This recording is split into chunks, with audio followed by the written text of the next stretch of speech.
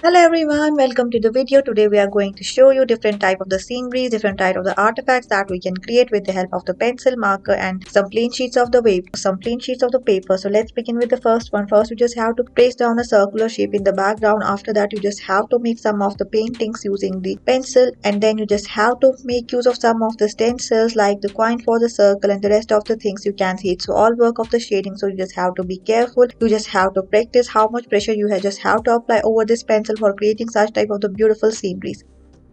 Let's now see our another project. For this one you just have to make the circle at the beginning. After that you just have to make some of the shadings from the background as apparent here. After that we are building some rest of the features for this type of the painting, and we are making use of some colors like the bluish one for this lady, and then you can see in the background we are making some of the trees and filling them with the green color.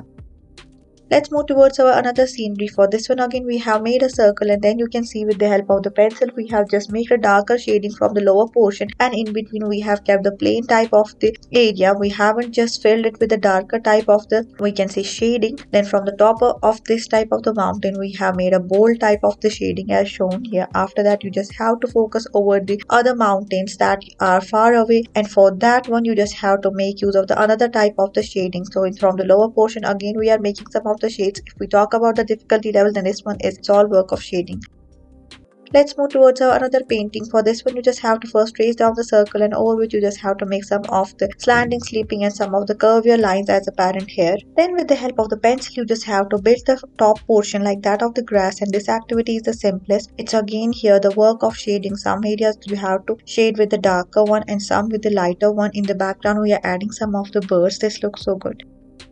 Let's now move towards another shading technique. For this one you just have to make a circle, then you just have to bold it. After that a line is to be traced down at the center. Then these lines are again made the bold like here with the help of the pencil. You can see once you are done with it you just have to make use of the another pencil number for making some lighter shades also. From the lower portion you just have to mark down some of the lines that are actually the vertical one. With the help of the sponge we are spreading some of the shades of this grayer one as shown here. This is so good and so easy, and with the help of the eraser we are erasing some portions and creating different type of the image that are apparent here. Just pause the video and follow the each step properly. If we talk about the difficulty level, then this one is again very difficult because it's all work of shading, erasing and sponging it out, and then with the help of this white color of the marker we are just adding some of the features also. This is somewhat great, so give it a try.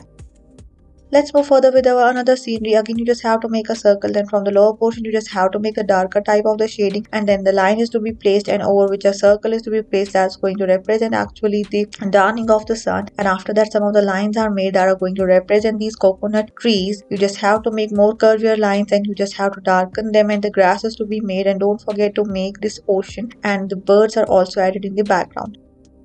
Let's move further with our another activity. For this one again we are creating a circle, then with the help of the pencil we are marking some of the lines. Some of the shading is to be done that's apparent here. You can see how we have created some of the mountains and we are filling it with this grayish type of the shade using a pencil. You can see with using the earbud we are just smudging it over so that it will give a 3D type of the look, and then we are making a boat and a man inside this boat. Then with the help of the pencil we are making some of the birds in the background. Thank you for watching.